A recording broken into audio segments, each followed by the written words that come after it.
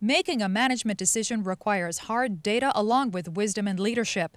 That information is supplied by Operations Research Analysts.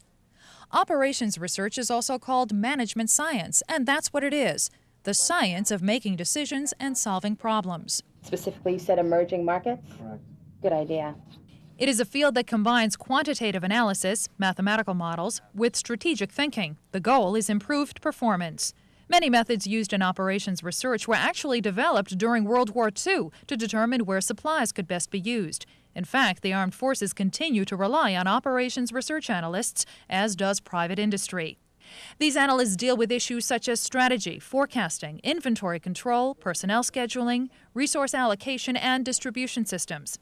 In the 21st century, analysts will rely on computers as well as their own skills.